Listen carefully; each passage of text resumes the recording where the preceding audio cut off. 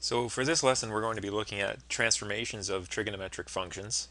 And as we've done many, many times through this course and through previous courses, all functions in general can be described through the transformations coming from the parameters a, k, p, and q.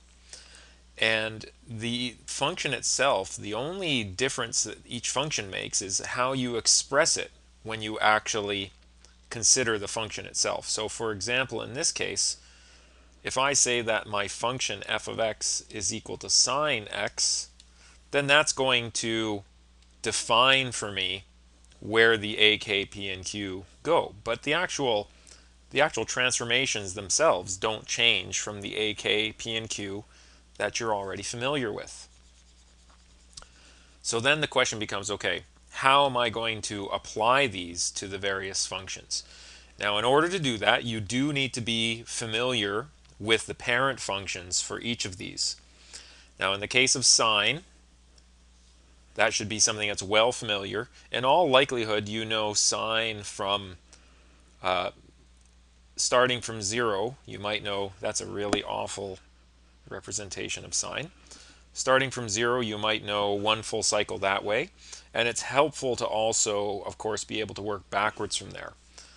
If we look at cosine, the parent function for cosine starting from 0 starts at a maximum. So it looks like that to the right, and then a reflection to the left. And then if we're going to do tangent, the reason why I suggest that you be able to represent a cycle both forward and backward is because tangent is actually sine over cos. So if it's sine over cos, the important part about the divided by cos means that wherever cosine has a 0, tangent is going to have a vertical asymptote. And wherever sine is a 0, tangent is going to have a 0. So in this case, for example. And then you can take a look and figure out positives and negatives. So for example, at pi by 2, which I haven't drawn vertically very well, but we have both sine and cosine are positive. So that tells me tangent's going to look like that. And then to negative pi by 2, which is here and here, we've got negative for sine and positive for cosine. So we're going to have negative over a positive, which looks like that. And then this pattern actually just repeats itself. So you do need to be able to work these things out, but as you can see, even what I did there, it didn't take particularly long. So, and I do say that here. So if we're going to graph this, we want to do this based on key points. So I'm going to try to space this out a little bit better this time. So what I'm going to do is I'm going to put 2 pi over here, and I'm going to try to line that up down here, 2 pi. And then I break that up, so there's pi, and about the same space, negative 2 pi here, and I'll try to vertically line that up, negative 2 pi. And then halfway is negative pi, and that puts negative pi there. And then I won't label these, but there is pi by 2, there's 3 pi by 2, negative pi by 2, negative 3 pi by 2. And the same thing here. I'll break those up and divide that in half and divide that in half. Okay, so now that I've done that, if we're using sine and cosine, then we know that it varies between 1 and negative 1. And for sine, excuse me, for sine, I think what I'll do is I will work in red for sine. So sine starts at 0, 0, and then it goes to a maximum at pi by 2, back to 0 for pi, a minimum for 3 pi by 2, and then to 2 pi. And I could work this backwards as well, just repeating that pattern. And then I try to put in a nice smooth sinusoidal curve. Now I'll switch over to green to show cosine. Cosine we know starts at a maximum of 1, and then to 0, then to negative 1, back to 1, and to positive 1. And going to the left, same idea, to 0, to -1 to 0 to +1.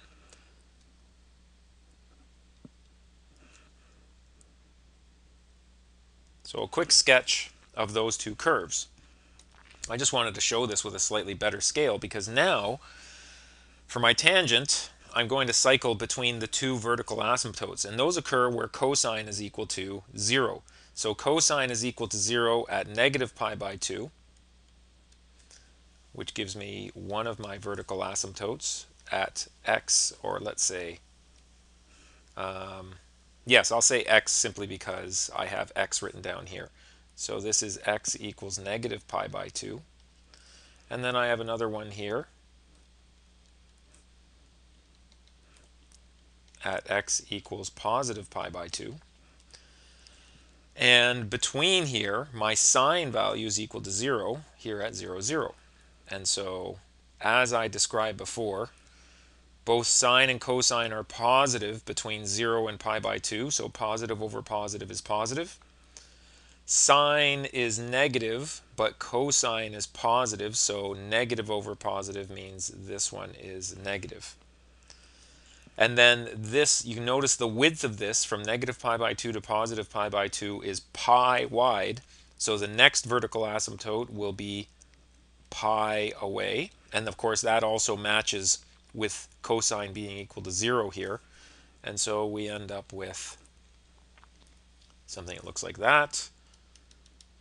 And if I put on another vertical asymptote,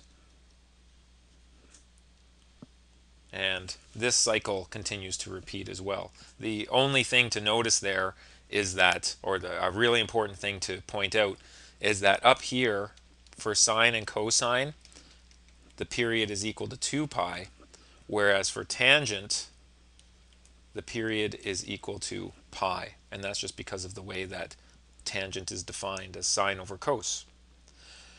Once I can identify some of these key points, then the next thing I need to do is to transform those points according to my values for A, K, P, and Q. And the easiest way to do that is with this relation. xy turns into x over k plus p, ay plus q.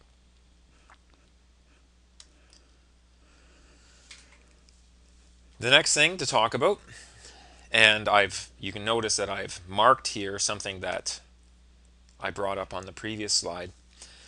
First of all, the A value, that's a vertical reflection in amplitude. Your K value has your horizontal reflection, if it's positive or negative, and then the period. And I already mentioned this on the previous, which is that sine and cosine have a period of 2 pi. So that means any transformations have to be done to the period of 2 pi. Tangent has a period of pi, and so your transformation applies to that. And it's also worth noting here that cosecant and secant have the same period as sine and cosine, whereas tangent and cotangent have a period of pi. The phase shift, that's how much my graph has been shifted to the left or right. And the reason why we use the letter P and the reason why we refer to this word phase is because of trigonometry. It has to do with the idea of the unit circle. That's something I'll maybe talk about in another lesson, or something we'll talk about in class. And then Q, the axis of the curve, that's the horizontal line that forms the center of the curve. So for example, here for sine and cosine, for the parent function, the axis of the curve is y equals 0. Just this horizontal line that is the x-axis. Now, always the most difficult part when we talk about transformations is working backwards. It's a relatively simple process to start with a transformed function and come up with the graph. Because at the very least, you could just put in x and x values and come up with y values. You could use a table of values. That's a crude way of doing it. It's not very time efficient, but in a pinch, that would get you through. The other direction is more difficult, which is, what if I give you a graph or a table of values that you could visualize as a graph, and then ask you to work backwards and tell me what the transformed equation is? The first thing you need to do is to select the parent function. Now, if it's tangent, that's going to be quite distinct. Sine and cosine, on the other hand, they're the same as each other than a phase shift. So that's the first thing to understand, is that you might get a different choice for sine or cosine. Both may be legitimate. We're going to look at the graph that we have. I'm going to assume we've got a picture of this, and we identify key properties of period, which is we look for repeating. So we look for repeating cycles. That didn't get written out very well. We look for repeating cycles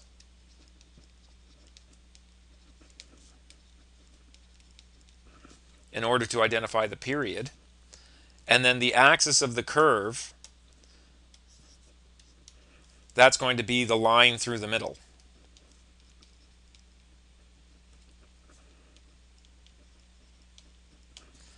And these two things are, for a trigonometric function, these are actually usually pretty easy things to pick off of your graph. And so once you do that, you are going to be able to identify your k and q values. And just to go back, just to remind you, as far as finding that k value, once you've got the period of sine and cosine, you plug it in here and you solve for k. Once you have the period of a tangent, then you put it here and you solve for k. The q value is something you're probably going to be able to read just directly off the graph. Once you have the q value, the amplitude is defined in terms of the q value, because once you have your q value, your axis of the curve, your amplitude is actually, let's call that's your absolute value of your amplitude, is how far you are above or below the axis of the curve. So once you've got that, now you know your amplitude, and then your phase value, or your phase shift, that's where the curve is starting. And so what you're basically saying is, how far left or right have I shifted from the parent function? To some extent, your choice of p is also going to dictate your sign of a. It's not a bad idea to choose your phase shift so that your a value is positive, but some phase shifts, it just makes sense to choose a convenient phase shift and then make your amplitude negative. And then once you have your values a, k, p, and q, then you go ahead and write out your equation. Remember, there could be multiple answers that represent the same graph. Multiple combinations of a, let's see, what could change? The sign of a could be different. The value of p could be greatly different, and the sign of k could also be different. So there can other things. Q, for example, can't change. The magnitude of a can't change. The magnitude of k can't change. The other thing to keep in mind is that even whether it's a sine or cosine could be a little bit different. And so there's nothing like some practice to go ahead and work on this. Normally I would provide a worked example for this, especially for step 3, but this is really all review material. The only thing that's new about this lesson is the fact that it's using radians instead of degrees. So I'm hoping people will be able to dive into this with some amount of success.